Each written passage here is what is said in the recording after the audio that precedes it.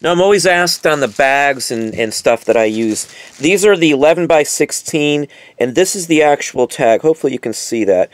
If you look this up for LK and that number, you should find these exact same bags. Now, I can't tell you what you pay for them because I find them all over the place. If you buy mass quantity, you get them far cheaper.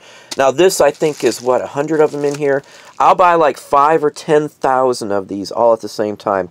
The specs are, they're 12 by 16, and they're 1 mil bags. But these work the best for us.